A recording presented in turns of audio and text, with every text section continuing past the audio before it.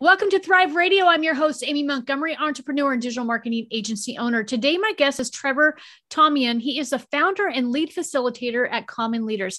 He helps businesses with leadership development, screening, and hiring while helping individuals stand out and get hired. Trevor, welcome to the podcast. Thanks, Amy. I'm so excited to be here. I'm so excited to speak with your guests, and I really appreciate everybody listening that does. Yeah. So how did you become a consultant and a coach? Fortune, opportunity. I've been very fortunate to have great mentors most of my life and most of my career at different levels, starting with parents who got me going enough and got me into leadership activities early on. I grew up on a farm in the middle of nowhere, and that led me to FFA, what that is, Future Farmers of America. And I look back on that now and it sounds so cheesy because a lot of FFA is very corny, pun intended.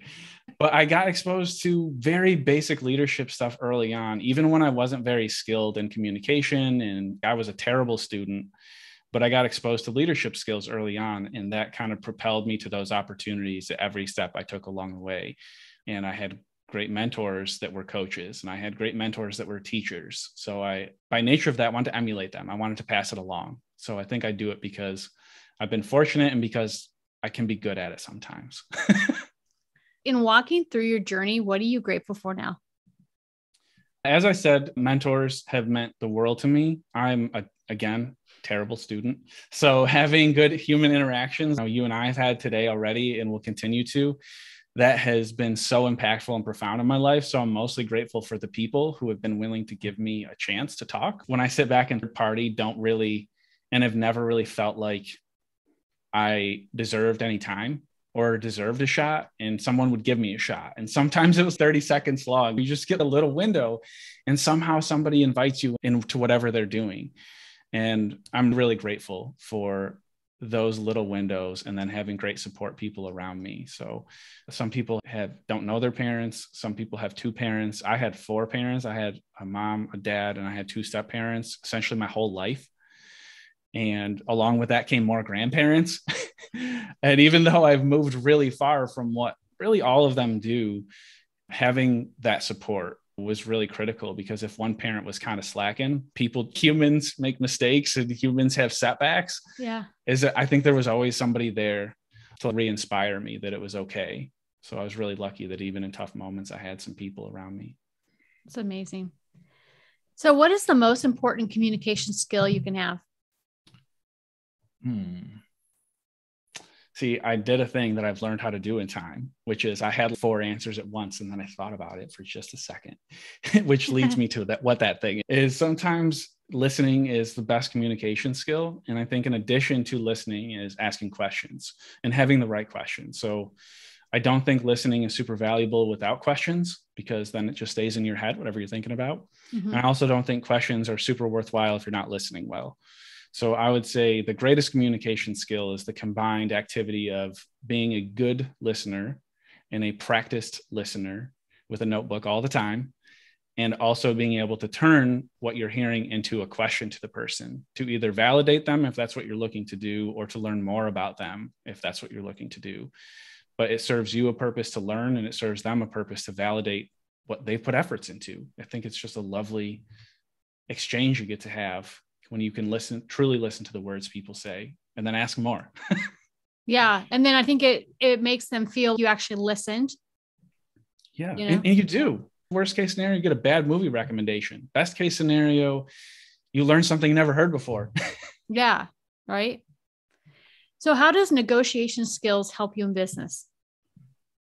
Oh, negotiation on the financial front is really tough for me. So I will say that it gets in my way. And if I had it, it would be very helpful. It would reduce a big stressor for me. I don't like the exchange piece of money. I want things just like everybody, like most other people do. I'm not going to pretend I'm a minimalist. I'm somewhere north of minimalist, I would say. But on the exchange or the negotiation front of people is really where I love being. And again, where I've had great mentorship and tools along the way to negotiate human relations. And I have had my official business for all of 5 months, and I've been actively working on it for 3 or 4. So not very long. in the context of a life, hopefully. But the relationships I've been able to make and do my best to maintain and to really nurture and to genuinely care about the other person. And instead of getting overwhelmed with having 1 million followers, just get overwhelmed with the 10 or 15 that I have, has worked out really, really well so far. So negotiating human relations has been extremely valuable in that way. And it's in somewhat ways truly made up the deficit I have in financial negotiations, to be honest with you. And I'm very grateful for that, because that part is still scary to me. So I hope to get some more help in that area, because it's important, but I hate doing it. And right now I'm just relying real heavily on people skills. Yeah, I think that the financial stuff, I've experienced that where it's been a struggle as well. My business isn't that old. And I think that, yeah, it's a lot of people talk about the confidence of the services you provide and all of that. But I think that there's more to it, because it's also, you want to make sure that you're giving a fair price, that you're giving the market price or whatever it may be. There was somebody that came on my podcast that gave some really good advice. And he had said, go and Google your industry and find out what the net profit is. And it'll be percentage. And he says, let's say it says the profit percentage, it's 10%. He says, you don't want to be 10%, because there's someone that's going to be at 0. There's somebody that's going to be at 10. There's somebody that's going to be at 20. He says, you want to be 13 or 15%. Right. And I thought that was really insightful. So you don't want to be, because I would go out there and go, okay, what's in the middle? And evaluate where my business was, what I thought I could offer, all of this kind of stuff. And what I found out really quickly was that even if I was offering my services at, say, a lower price than a competitor, there are still some people that aren't going to be able to afford that. Yeah. And then there's other people, that's a perfect price for them. And it's that people pleasing thing. Yeah. Yeah. No, I 100% agree. We are very much on the same page with that. I have spent more time being afraid to invoice people and having that be the primary barrier in my world, truly, because if you couldn't tell, I think we're both connectors. Yeah. We want to build people up, and that's our kind of accidental life's work, maybe in some ways, is to just be a part of other people's world. And in our version, that means pushing them with their business a lot of times, or pushing whatever their goals are in life and hyping them up and making them feel great. And so you almost immediately, by nature of requirement for what we are trying to accomplish as humans, build a connection, a good, genuine connection. And then to ask for this money piece is so uncomfortable to do, because it's rare that somebody's, oh yeah, I have so much extra money laying around. But I mean, whether they're a really wealthy, successful business person, or whether they're on the streets, it's very rare somebody would be, oh yeah, I have enough. Why don't you take some extra? Take as much as, no, that doesn't feel good. But if you have it, I want to give you the high price, and I want to subsidize the lower ones. And how do I do that? Yeah. Then you get so caught up in that web. Yeah, it is really tricky. I think it just is all over the place, and it just depends on the individual you're working with. And I think that even in my process, I can bring people through sort of a strategy, and we figure out what's going to work for their business specifically and what they can afford with their budget. I think even in that process, it's still difficult, because if they want me to price out certain things, I'll be upfront with them. If you pay me to do this, it's going to be around this range. And not everything is in the thousands and thousands of dollars, but it does. You sit there and think, if it were me, would I buy that? Sure. Yeah. No, 100%. Maybe I wouldn't. You maybe. Yeah. You just spoke truth to it, because sometimes the difference is because, again, I'll speak to probably for both of us, our mentors and the people who had a big influence on us. What they would have done in a lot of scenarios is go get a book on it and learn it themselves and figure out how to help people with it. Because if it's something I want, then it's also something that I want to monetize. I want to pay for. You have all those. Yeah. What I'm talking, that subtle little voice that's trying to make a strategic plan for all those little things. Yeah. That's crazy. So what types of high level education have you noticed is not available to everyone? I know you're passionate about getting that out to more people. Yeah, I was like, this is a great question, Amy. Where'd you come up with that one? Um, I think what you and I talked about, but last time we talked and a little bit today before we start recording, the communication piece, and we talked a little bit about it during the recording. The communication skills, I think, aren't available to most people. I think you have to be very fortunate, and I consider myself that. You have to be very fortunate to come across understanding human behavior in communications at a usable level. If you take some psych classes in undergrad, I think you might start to understand the why that people do things. But I don't think it's until beyond that, whether it's formal or informal education, when you get to that higher, deeper level of understanding of how you operationalize human psychology, that is when you really start to understand how to communicate very effectively. And I think that because it is so high level, to understand it at that depth, that it is automatically not given to anybody else. And I think that's stupid. I think it sucks. And I don't think it's fair. If there's a fairness to be had in this sense, because fairness is such an odd word, but there's no equity, there's no equality in how people understand how to communicate. So what is really important to me is, as I continue to build common leaders and build out the things I'm interested in general and meet people like yourself, is constantly be trying to find a way to take very high level communication skills and leadership skills, which crosses a lot of boundaries, a lot of disciplines, and turn those into usable tools for people. This is going to sound a little sketchy, but use the human manipulation skills that exist to get people interested in learning about communication and leadership. I want to draw people in, and I want to give them tools that will just supercharge whatever they're trying to get out of life. And supercharge is a varied word. It doesn't have to be big and aspirational. It can just mean happier. But once you understand, I think, how to communicate, how to listen to people, how to ask questions, how to advocate for yourself, even if you're not assertive, there's all sorts of things that I think are usable, practical tools in daily communication that could really help people be more fulfilled. And I don't think you should have to go to grad school to do it. I don't think you should have to work at a huge company to get that training.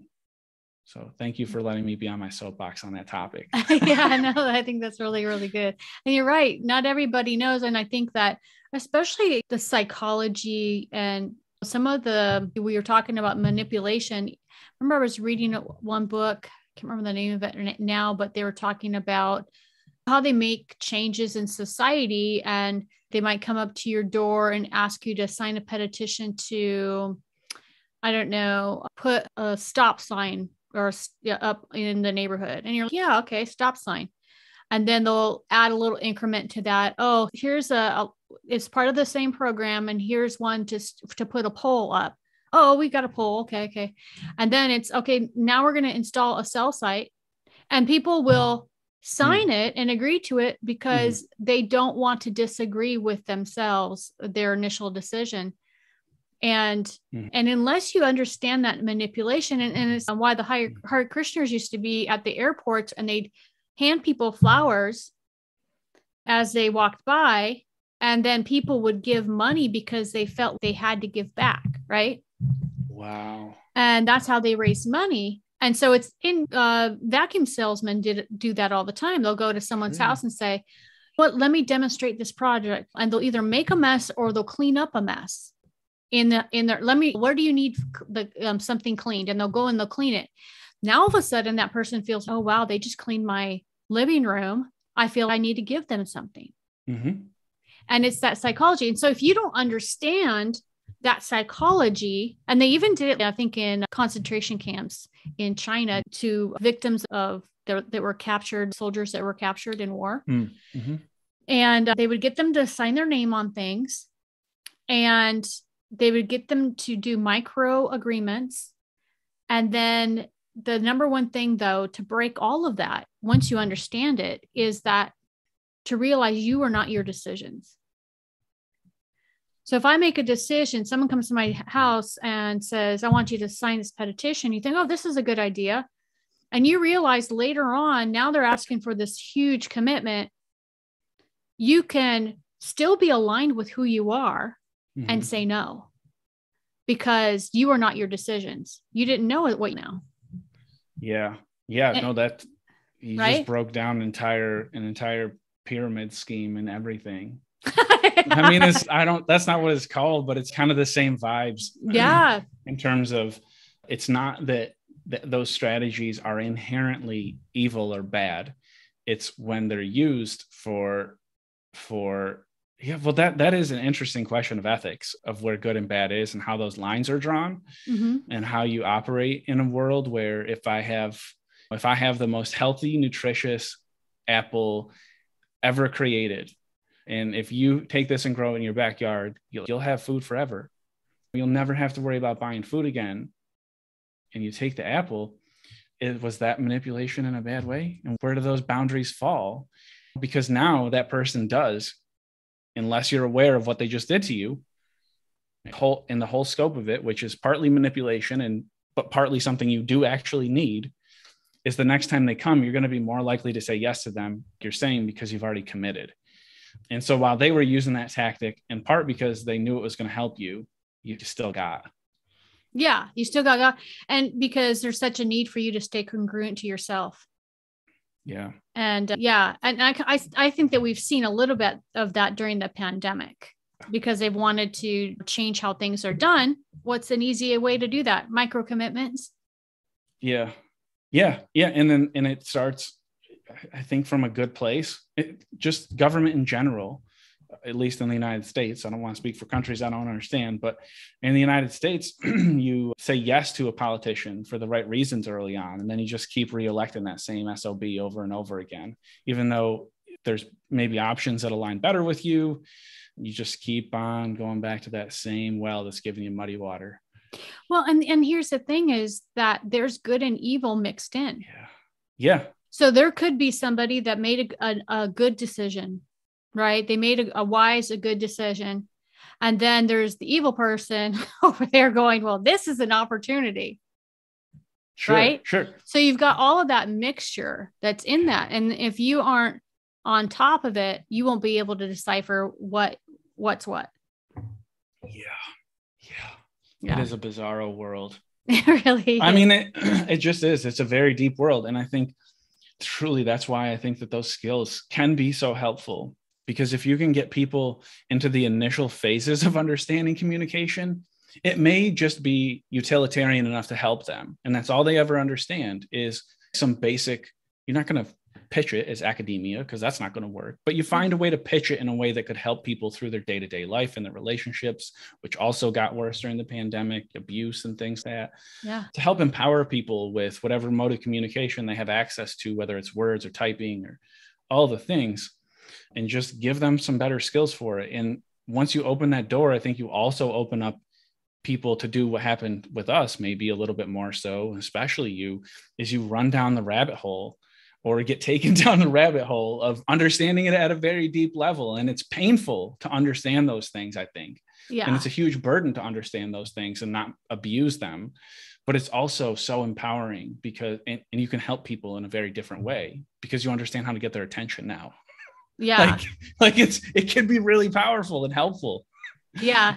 And that's why I think it would be important, because we talk about underserved communities when we talk politics and economic development, especially in Southern California. Because there's been homelessness here since before it was cool everywhere else. And I just think that it could be more valuable to help people, more valuable than a STEMI check is. It's to have access to communication skills. In what ways do you make the type of education that we were talking about, communication, more accessible to people? Certainly the ways I'm striving to are by not asking for a whole lot of money for anything, first and foremost. As we talked about earlier, it's not a natural state for me. So I'm trying to leverage my uncomfortability, I guess, in some ways, to springboard this initiative and to springboard this topic into the world, and honestly, to say yes to as many opportunities as possible, as long as they align with my value system. Because as long as they align with the same value system that created this company called Common Leaders, my hope is it will in some way support it. It's from your own business consulting and org development, both internally and as a consultant, from what I gather, you understand the power of a good vision. Yeah. And having good core values. And I think if you have a good core value of something like the word access, and you just beat that into your head a bunch of times, I have, and then you have a vision of how to utilize your strengths in the areas you're interested in, then you can turn it into a pretty big deal. See Elon Musk, dude is brilliant with physics, had a vision to go to Mars, and you just slowly, not that I'm Elon Musk or either of us are ever going to be, but you can slowly bring those together. And in my case, that's largely what has happened. And right now, because that's the philosophy, right? Yeah. Well, how you actually doing it is very multimedia driven. So in an area where we only talk about digital media and we only think video has to be on everything, and we only think social media and whatever's the hottest thing of TikTok right now, for instance, is the one everybody's using. It's a cool one to be on. And to just say, I'm going to utilize all of them. And I'm going to try my darndest to make this PG, first of all, and also to build a foundation to a company in terms of outreach, in terms of places that somebody could plug into. I want to build them in as many places that I can afford to build them. So in the podcast world, in the social media world, on all the platforms. I laughed at a comment you made about Pinterest because I have a Pinterest, and I learned that how important Pinterest is to SEO, to search engine optimization. It's right after YouTube, which is right after Google. And when I tell people that, it's revolutionary if they've never heard it before. So how is Pinterest this beast in the industry? But I have a Pinterest because I want to build a platform for this material and for voices that are much smarter than me. I want to get that to as many people as possible and have common leaders be the vehicle for it. And the other how in terms of that is not having too big of an ego around leadership and around communication, and just invite people to be a part of the conversation, ideally that come from different backgrounds than me. And it's funny because somebody once told me to get over myself, and it was some of the hardest advice I ever took because I didn't know what it meant. I was a little bit before my time to be comfortable with what that meant for me. Yeah. And I think I'm getting closer. I'm not there, but I think I'm getting closer. And Common Leaders is an attempt to do that in some ways, of invite as many diverse voices, because if they deliver a message of empowerment better than I can, of a message of communication better than I can, then I want them to join me and deliver that message, and I will shut up and listen. Yeah. I just want all the people. Well, and a little shameless plug here for Pinterest. I actually have a Facebook group that is all the Tailwind Tribe groups. So I don't know if you've heard of the Tailwind tribes. I haven't.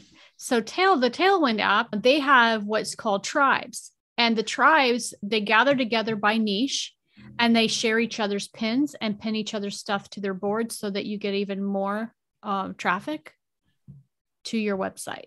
No kidding. Yeah. So it's the easy button. So I have a Facebook group. It's not, somebody handed it to me, and they said, here you go. It's got a few thousand people in it. And I'm trying to get more people active and start sharing their work and their pins and all that kind of stuff, because they didn't do that prior, but yeah, so you can join that. It's under Pinterest tribes, Tailwind Pinterest tribes.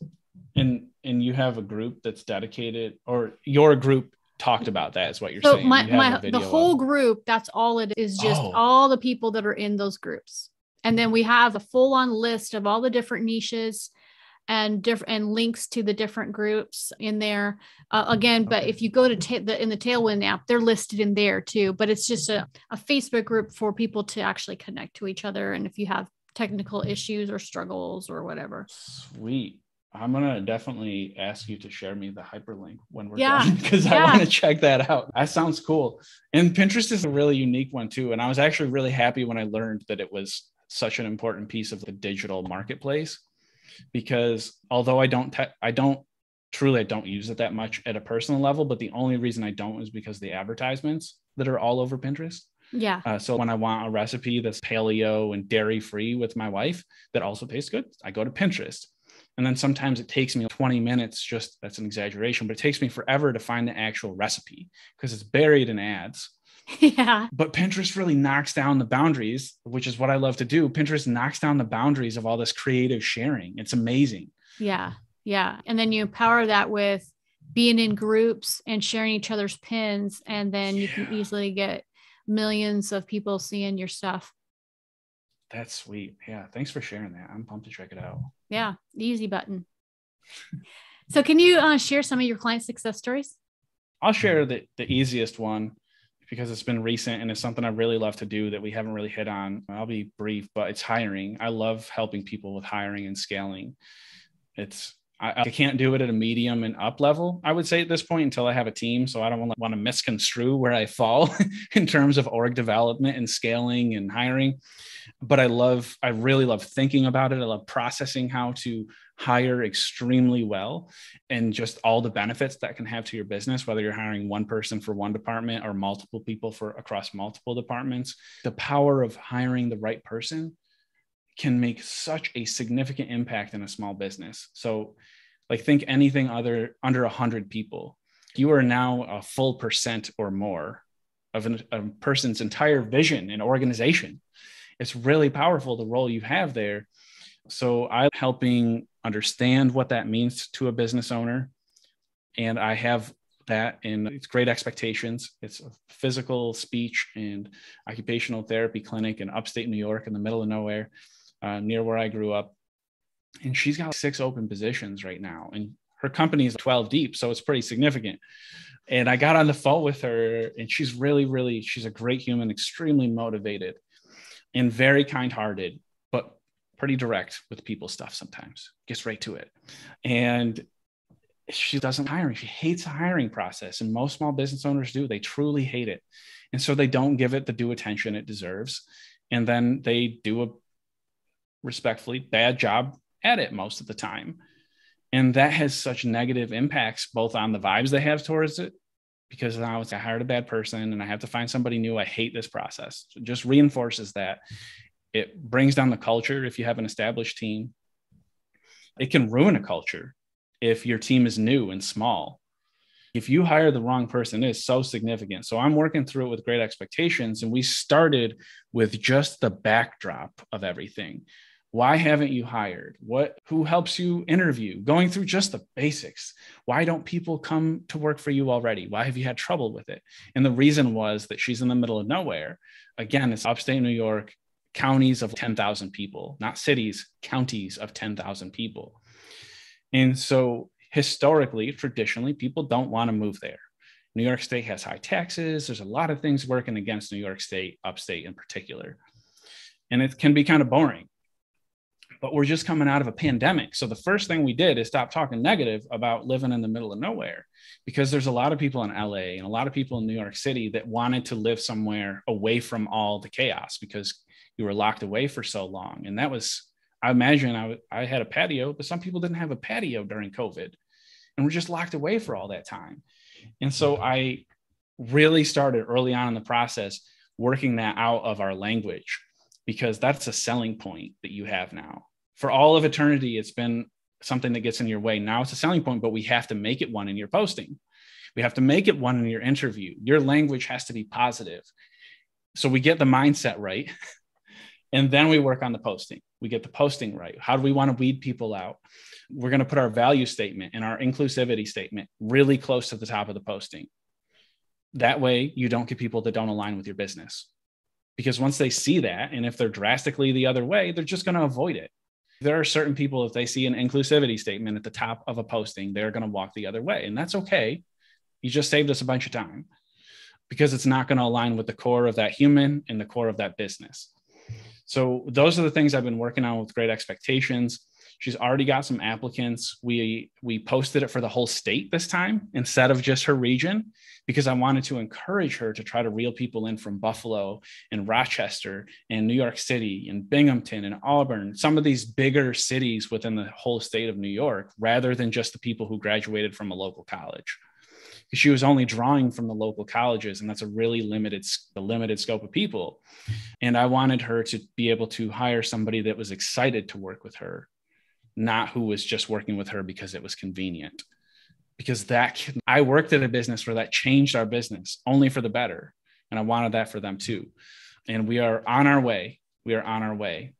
So we're mid-process with that, but it's super fun. I just really enjoy doing that because both parties get so much out of it. You have a business owner that feels they are under control with their staffing. You have a business owner that feels their values are being represented in who they get to hire. And they don't hate it because they don't have to do it all by themselves. And they hire somebody if you hire somebody that could be your friend, you're probably going to enjoy what you do, whether you're a business owner or a coworker. I love that process because it can be so impactful. What do you think has been your truth that has gotten you this far in your journey? Plants. I'm not going to overthink this one. Everywhere I go, there is always the background that I carry with me, and I'm very grateful for it. As I grew up on a produce farm in upstate New York, I had divorced parents. Beyond the analogy of a plant, there was just so many things in my really early life that set me up for success if I wanted to take it, and my brothers as well. And so everywhere I go, the one thing that really hasn't changed is growing things, and preferably plants. I keep it as my core. It's my truth. It's an identity that I can latch onto enough to not have it control my life anymore, because early on it did. I thought I was going to be this person that was just everybody else in my family. And I used that springboard for something different, but I always keep it really close. It's the tattoo I have. I don't know. Can you see it? Yeah.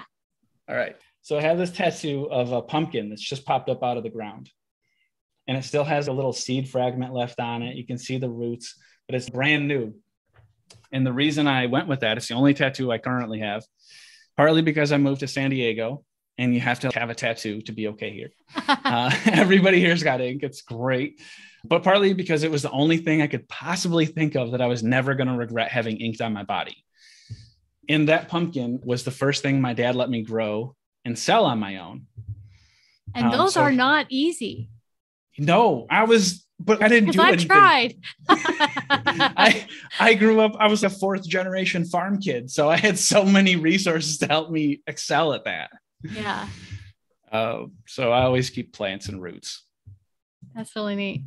So if you were able to give yourself one piece of advice when you first started out in your journey, what would it be? That's a tough one. I don't know how I could ever convince myself of doing things sooner. I think because most things that I transitioned to in my life, I think I knew well before. It just took forever for somebody to sell it to me in a way that I could digest, which is my own fault.